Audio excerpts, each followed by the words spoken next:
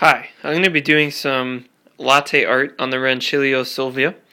This is my little espresso station here. I'm going to go over some tips. A question I get a lot at the store is someone will buy a setup, they'll take it home, and they just can't seem to get the latte art. They can't make microfoam on a Rancilio Silvia. I'm going to give you a couple of tips. One tip is to have your machine on and hot. Have it on for 20 minutes at least before you start. So it's nice and hot, so there's lots of pressure. Also, too, you're going to want to roll the milk to try and fold the milk to get rid of any big bubbles. But hopefully the video is okay. It's on an iPhone, and I'm here by myself at home, so you can see that it is possible to do latte art at home.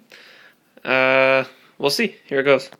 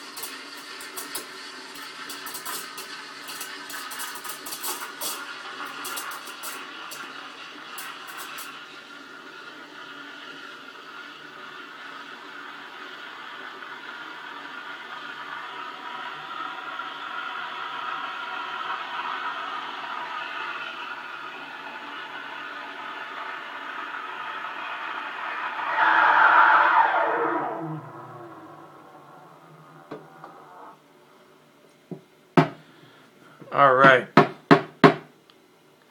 so if you can see in the video, quite nice, like wet paint.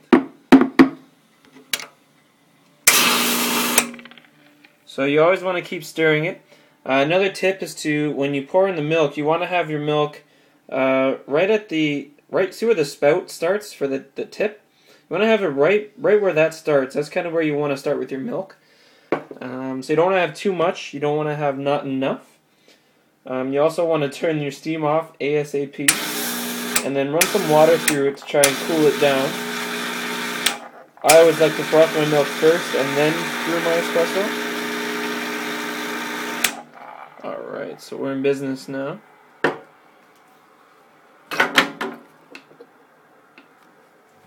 Guess a cup would be nice. Okay.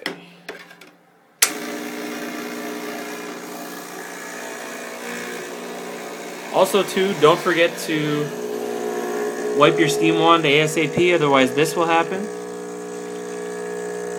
But I'll wipe it after.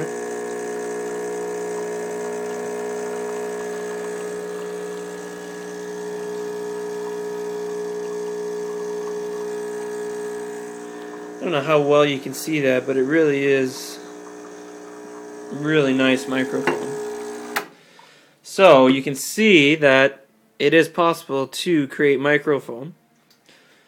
Now it comes down to the pour. I don't know if I'll be able to show you the pour. Let's see. Alright.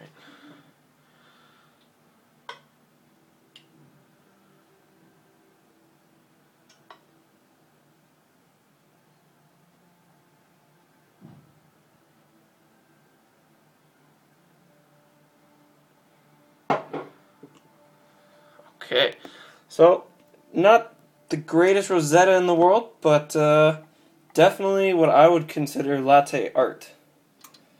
So it is possible, and you saw me do it on the Rancilio Silvia. I used the Baratza Vario as my grinder, gave me lots of crema to work with. There you have it.